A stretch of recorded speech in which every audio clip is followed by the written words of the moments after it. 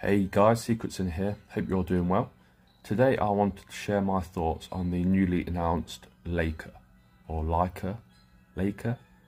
I'm not sure how it's pronounced exactly. I think I'll go with LAIKA. That seems to be how it's spelled. Before I get started, I just wanted to remind you guys to hit that like button if you enjoy my content and consider subscribing to be kept up to date with future content. Thank you. So let's have a quick look at her preview video. Let me make this clear. You're in over your head. So, stats-wise, she shares the same stats as a handful of rangers we already have, including Briarwitch Area, Canna, Faithless Lydica, and Seaside Bologna.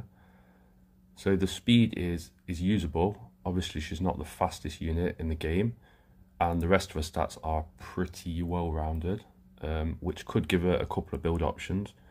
As you can see, the imprint, release, and concentrations both effectiveness. She'd probably want the effectiveness for herself based on how her kit is, but let's have a quick run over her skills and see how she is.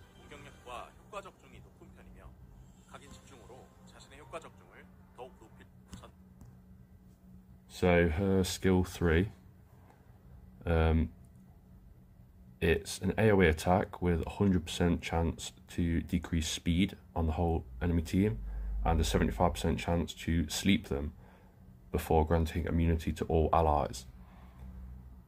So the main issue really with this is if you want her to be turn 1, she doesn't strip, and the debuffs really just aren't that strong on this skill.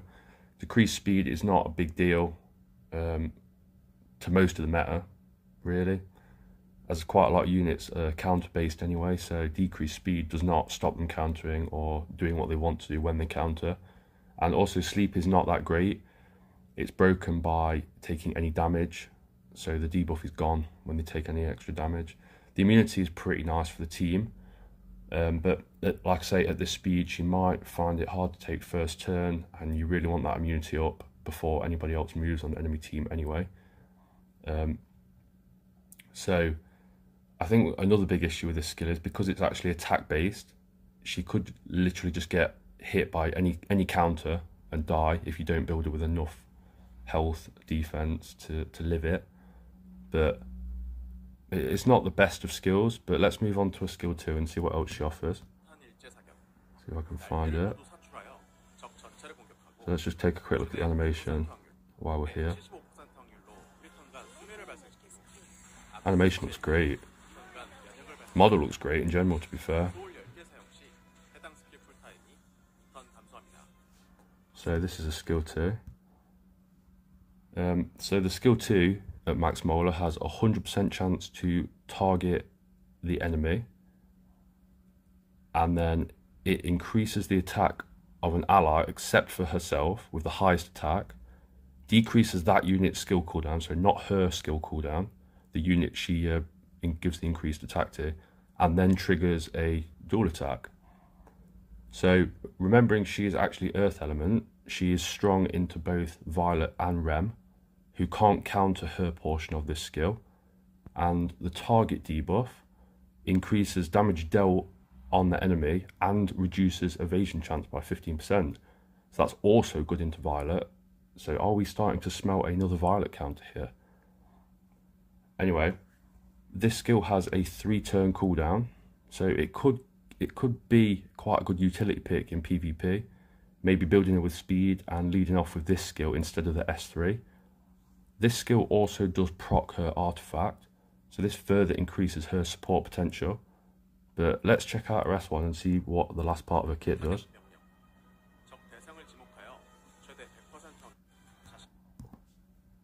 So her S1, it also has a decent amount of utility in it.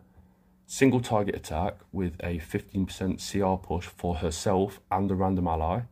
So heroes with a good utility like this on skill 1 usually are good contenders to be built on counter. I'm not entirely sure if that's the best way to use her, but it might definitely be an option. Also, having allies that trigger dual attacks that she can jump in on can be really good with her, as she'll then be pushing herself and another unit 15% every time she attacks with the S1. So that could also means she pairs quite well with another unit that's coming soon in the name of Conqueror Lilius, as her S1 does trigger a dual attack and Lilius does strip on her S3, which would allow LAIKA to hit with her S3 if she so wants to. Let's check her artifact out. I think that's coming up next. So after using a non-attack skill, grants barrier equivalent to 20% of the caster's max health to all allies for 2 turns. This effect can only be activated once every 3 turns and can only apply to one hero within a team. So it's definitely usable on her. If you build a bulky, she could be putting quite a thick shield on the whole team. As I said, she shares the stat line with SSB, and remember how thick she used to be able to be built. But anyway, now we've had a look through her skills and artifact, I'm going to throw around some gear on my SSB and see if we can give you all a glimpse of how I think she might be able to be built. So this could be the first kind of build you could aim for. Your gear might be a lot better than mine, but this is just what I've got.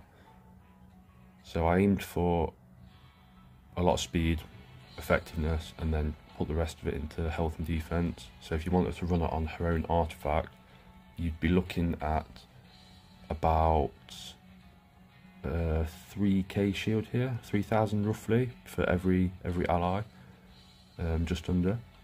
And obviously the speed is not enough for turn 1, I don't think, but if you were to run it with someone like Conqueror Lilius, who you would make go first, she could pop her S3 and her S2, and then LAIKA could follow up with either her S3 or S2, so that's just one option. So this was what I pieced together for building her as counter. It is literally just my Balion's entire gear set, so it's got a decent amount of health, a little bit of defense, some speed, nearly crit capped. You probably want to make that 20% up just for the extra damage when she does counter, but the idea from this is that she'd be getting the 15% CR push for herself and an ally on every counter, and hopefully there's enough bulk there for her to survive some attacks. Maybe you would run her with a Soul Weaver for a little bit more sustain in there as well, but that's just an idea. Obviously, like I say, your guys' gear is probably a lot better than mine, but it's just an idea to put out there. So those builds were just some concept ideas. It might turn out that she's not built anything like that and I'm completely wrong and have no idea what I'm talking about, but we will find out. In terms of, do I think she's worth pulling? After the year we've had with limited units and the state of most people's accounts right now in terms of what sky stones and bookmarks you've got left, a lot of people might find it difficult to convince themselves to pull for her. I'm not sure if she's worth it. She's not limited, so that's always one thing that sways me against pulling, because you could just get her from a 5-star ticket or even a daily summon, but it will be worth seeing how she pairs up with some of the other units we've got, and maybe how she pairs with Lilius. She could be quite good with Lilius. But I'll leave you with that. I think she's strong on paper, but time will tell if her kit is worth pulling for and investing in, because she does need fairly high molar investment to make her work. Both her S2 and S3 and S1 really will need max molar to get the most out of her kit. And she's not a big damage dealer, she's more of a support utility hero. So hopefully you've enjoyed this video. I enjoyed making it. I like speculating over new units and how I think they will perform in the meta. But I would like to thank you for watching, and please don't forget to like and subscribe. So Secret Sinner out.